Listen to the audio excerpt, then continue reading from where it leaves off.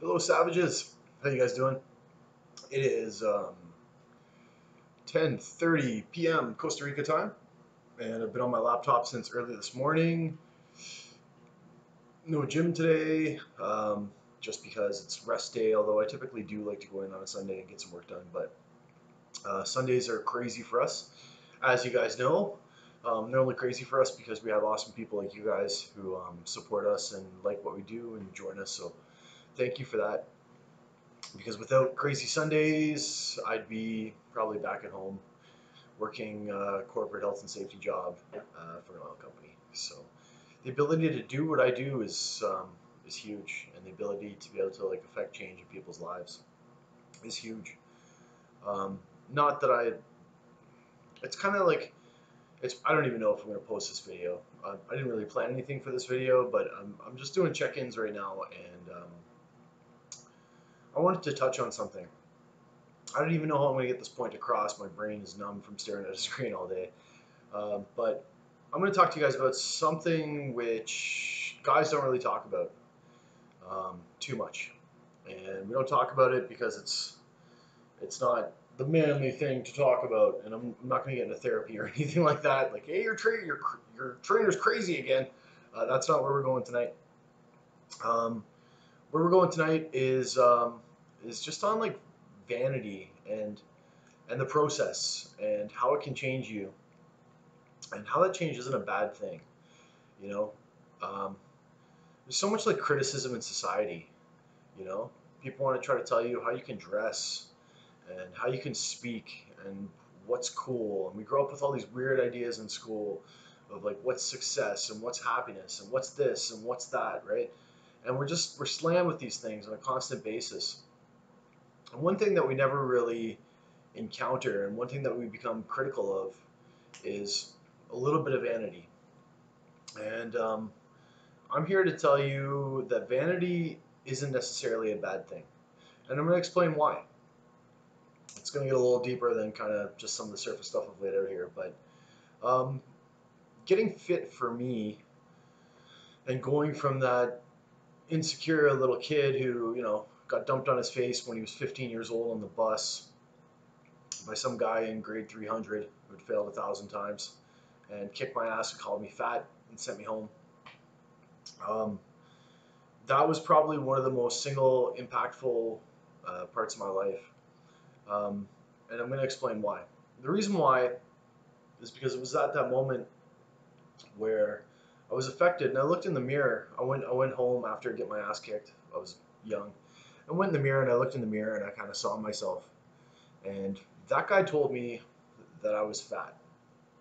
So in my own brain, I was fat, and I was instantly not good enough. I had no concept of, I was young. I didn't have a concept of what was fat and what was skinny and why fat was bad or what I had done wrong. But society told me that through this experience that, hey man, you're fat.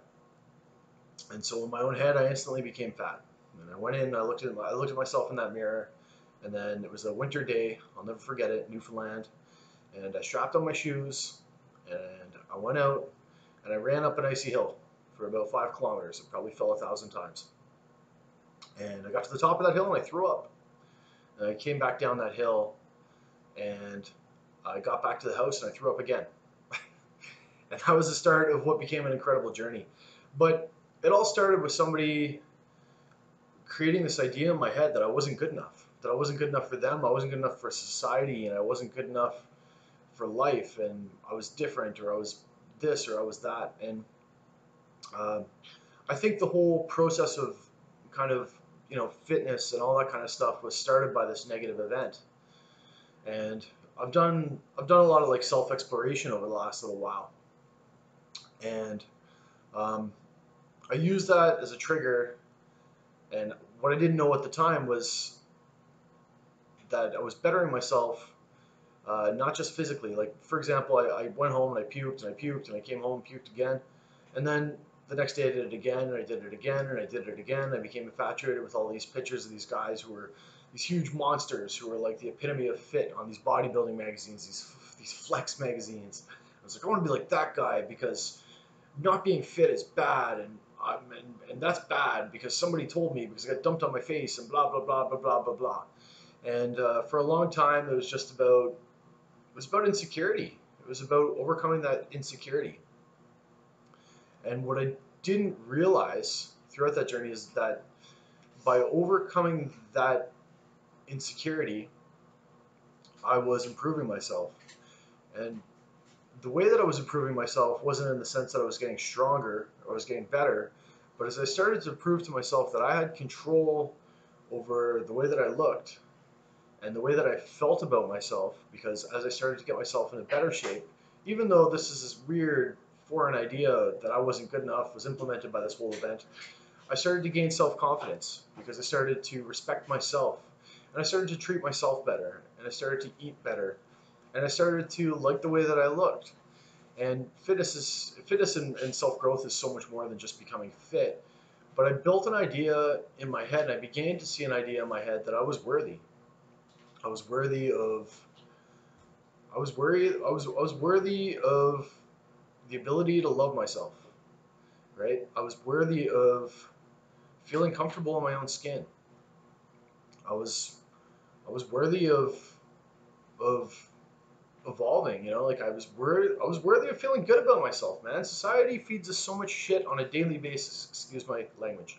Society feeds us so much shit on a daily basis, telling us that we're not good enough for ourselves. And by breaking down these barriers of insecurity, I started to realize that A, if I could control the way my body looked, I could control a lot of other things in my life that I didn't realize I had control over.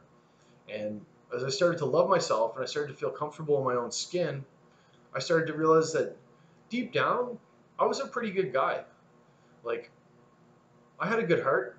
I was generous, Um, I was a good guy. And that it was okay to feel good about myself. And it was okay to allow that to manifest into other things in my life. I mean, the discipline that I built through playing rugby and kickboxing and working out just ended up translating over to the discipline to be able to do well in school, the discipline to be able to do well at a job, the discipline to know that I was worthy of good relationships. As I said, we're spoon fed so much shit by society, that we're not good enough, and that ingrains it in ourselves. And when we finally start to realize, and this is part of the reason why I'm talking about this, because I kind of had a little bit of an aha moment with one of you guys tonight, and I'm not going to point out any names or anything like that. But it was rewarding because it's very similar to a process that I went through, and I realized that that's what really attracts me to this thing, is getting people to have that aha moment, not just getting in shape, but just realizing that they're worthy, and that they are in control, and that they can make changes, and that it's okay to feel good about yourself. It's okay to like yourself. It's okay to love yourself. It's okay to invest time in yourself, and it's okay to be cool with yourself, right?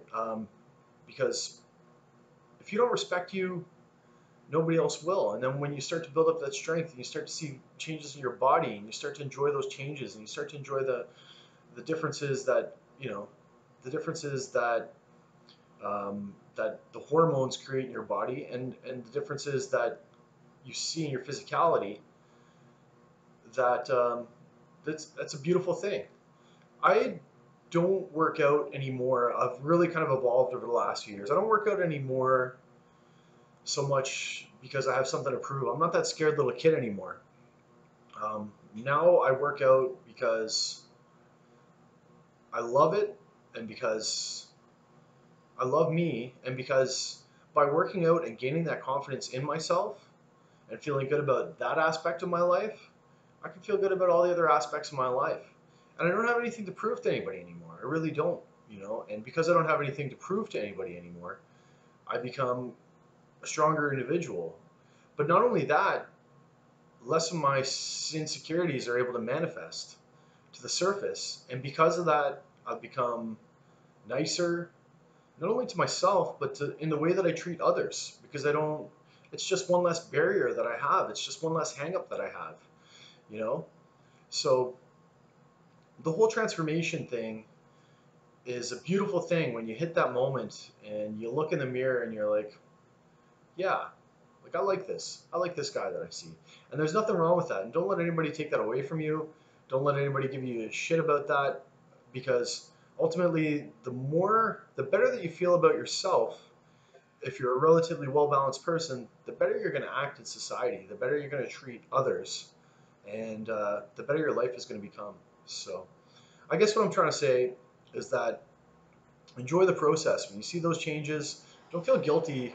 Don't feel guilty about feeling good about yourself, because there's so many things that life tells us we've got to feel guilty about, or we've got to act a certain way or feel a certain way about this. You know what I mean? Nobody can take that away from you. And by allowing yourself to fall in love with yourself again, you're going to notice some really, really positive changes in your life. So, kind of a rant, but I guess what I'm trying to get at is that it's okay to pursue physicality, and it's okay to feel good about yourself, and it's okay to want to feel good about yourself. And you'll notice that when you start feeling good about yourself, you'll start acting better, and you'll start treating others better, because deep down, you just have one less hang up. So, kind of a rant. I really love doing check-ins. I love it. I hate it, but I love it. It's a lot of work, but you guys get me fired up. So just keep doing your thing. Keep pushing, guys. We got 2 more weeks left. I'm going to give you a little bit of a video tomorrow with a little bit more content. But my mind was rolling. My mind was spinning. I'm really proud of you guys. And just keep pushing. And we'll talk to you tomorrow. Have a good night, guys. Take care, and don't do anything I wouldn't do unless it's interesting. We'll see you later.